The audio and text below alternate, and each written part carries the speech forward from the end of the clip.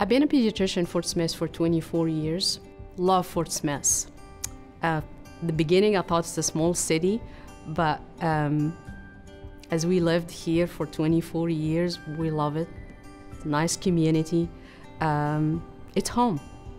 I've always wanted to be a pediatrician. I always had a dream of becoming a doctor. Serving people and making them feel better was one of my goals in life. We're building a relationship from the beginning. So all your concern, all the parents' concerns, it's our job to answer them and educate them. Our well visits is usually lengthy. It's not a short visit. It's not an in and out. And that's how you build that relationship and the trust. I would like to advise parents and talk a little bit about immunizations. Immunizations are so important. They're so vital for their child health. It's recommended by the CDC and the American Academy of Pediatrics, and we follow the recommendations.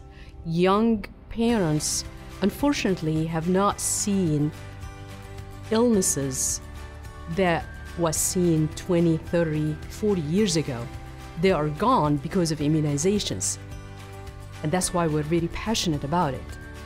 However, they feel like those diseases are gone, they don't exist, my child is protected.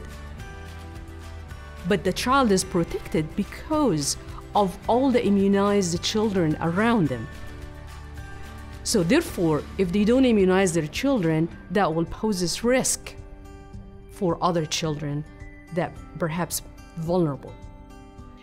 Parents are welcome to call the pediatrician anytime. We have a 24-hour answering service. Nurses after hours to take phone calls, and we are available for backup if they need an advice. So basically, we advise parents to give us a call anytime they have questions. Especially new parents.